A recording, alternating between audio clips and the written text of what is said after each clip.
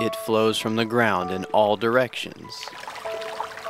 Nowhere in the world is it this clear, this clean, a source of pride for everyone in the Ozarks. This is the Ozarks we know today, but long ago, our water was nothing to be proud of. Water was this kind of slightly gray tinge and it stunk. And I thought, what's with this? From this problem was born the Watershed Committee of the Ozarks.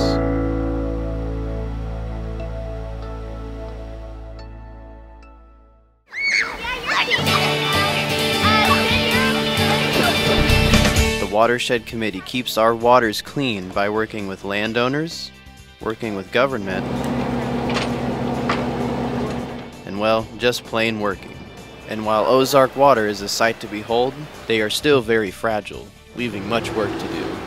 Having grown up in a rural community about 50 miles north and west of here, some of my fondest memories are hunting waterfowl in the morning before I went to school and later water skiing on Lake Stockton and Lake Table Rock. Every time it rains, our water is threatened.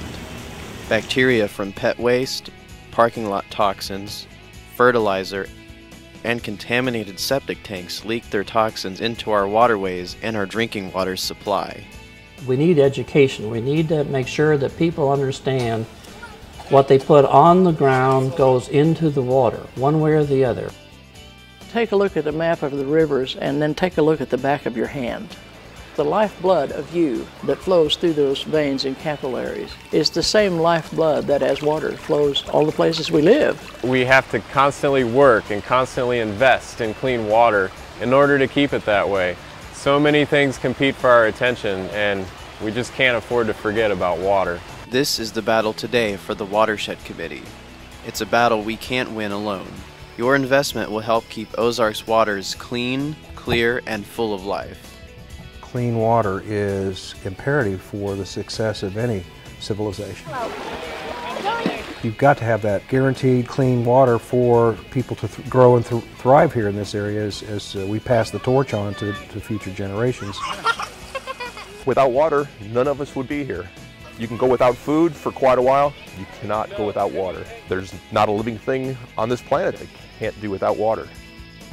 To say clean water is, our responsibility. We need to pass it along to future generations, and once it's gone, it's gone. It's very hard to recover.